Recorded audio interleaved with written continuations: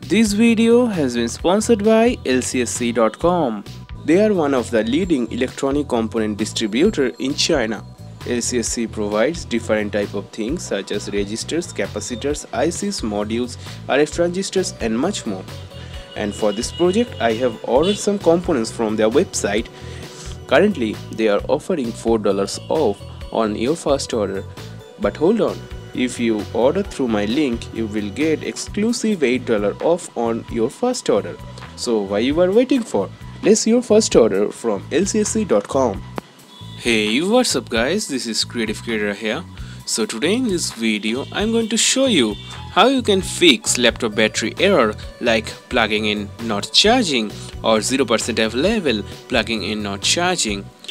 So with that being said, leave a like and subscribe to this channel and let's jump into the video.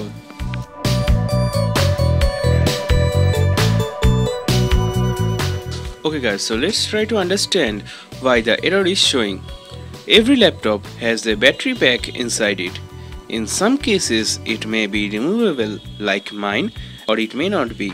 The battery pack contains 18650 batteries for running the laptop.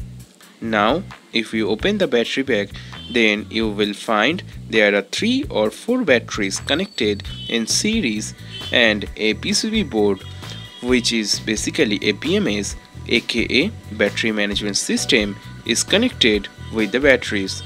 In 90% of cases the BMS is usually not bad, so mainly the problem will be in the batteries. Now I have set my multimeter in DC and check all the battery voltages one by one.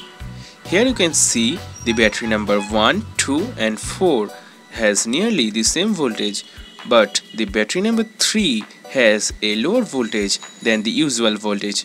So it means that the battery number 3 is damaged. In some old laptops the batteries are connected like this. 4 batteries connected in series and 1 battery in parallel each. In this case, if the battery number 3 is damaged, then you have to replace the 2 batteries from the battery number 3. In my case, I have removed all 4 batteries and replaced it with new batteries for great battery backup.